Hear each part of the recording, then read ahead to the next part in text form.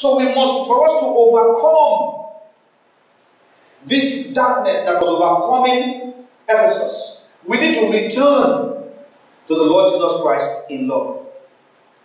Using the same illustration as I used of electricity, the way our relationship with God is, let me put it in a way that we can understand. Let's assume it is through a conduit. Let's say when a man is born again, instantly a conduit pipe linking the man's spirit with the Spirit of God is established. So through that conduit, everything that God wants to do takes place within that conduit. So the removal of iniquity from his life is through that conduit. The infusion of life is inside that conduit, it's through that conduit. So as long as that man is attached through that conduit to the Spirit of God, what happens? He has the life of God. The life of God is flowing through him. That's why the Lord Jesus said that if the Spirit of God is in you, what do you have now? He says it will be like a well of water springing up onto eternal life. It will continue to flow because it's not as if there's a reservoir in you, but you are connected to the main reservoir and that flow is taking place. It is through that conduit that God shed abroad in our hearts, in our being, His love. Do you understand that?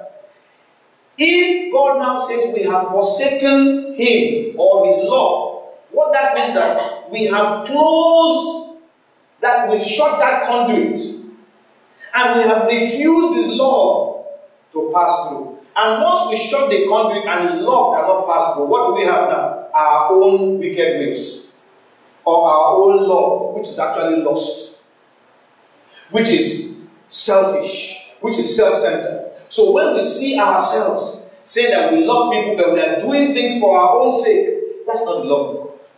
Now, if we must overcome what overcame Ephesus, which is the abandonment of their love for the Lord Jesus Christ, then we must repent, return, and reopen that conduit. That conduit was not closed by God.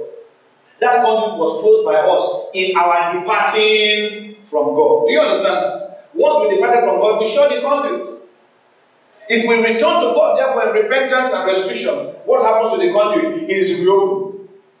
And fellowship is reestablished. So to overcome what overcame Ephesus, we must ensure that our link with the Lord Jesus Christ is constant. Is constant. In John 15, the Lord Jesus said, John chapter 15, He said, I am the vine. You are the branches. I am the vine, you are the branches. Verse 5. He who abides in me and I in him bears much fruit. For without me you can do nothing.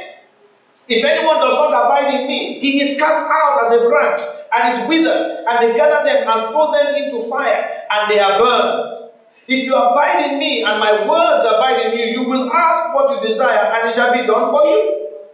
By this, my Father is glorified, that you bear much fruit, so you will be my disciples. So He said, keep that channel open. Make sure that it is open. That way my life will continue to flow through you. And the life of the Lord Jesus Christ is light.